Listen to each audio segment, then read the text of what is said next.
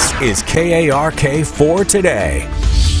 Continue to wait on results from some key states in the race to the White House, but overnight, Joe Biden takes the lead in Georgia. Good Friday morning. Glad you can join us on KARK4 Today. I'm Suzanne Bruner. With votes still being counted in Alaska, Georgia, Nevada, North Carolina, even Pennsylvania, at this point, it's anyone's game. As we continue to wait for the latest results from the polls, our Washington correspondent Basil John joins us live from our D.C. bureau with more on how both campaigns are doing.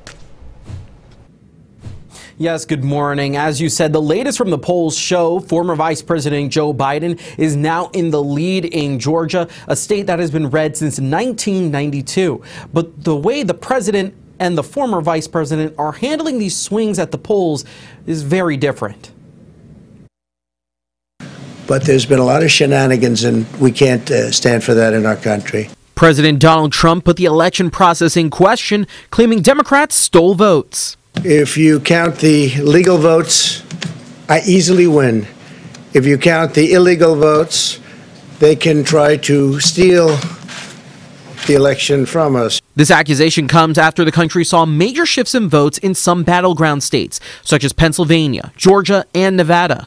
Former Vice President Joe Biden says the voting process should be respected. It is the will of the voters, no one, not anything else, that chooses the President of the United States of America. Biden did not try to claim victory, but asks his supporters to be patient. We have no doubt that when the count is finished, Senator Harris and I will be declared the winners. So I ask everyone to stay calm, all the people to stay calm. The Trump campaign challenged the election process in states like Georgia and Michigan, but judges have already dismissed them.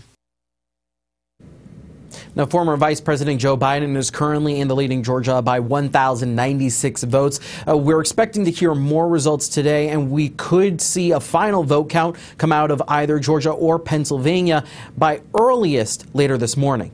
But for right now, I'm Basil John reporting live from Washington. All right, Basil, thanks so much.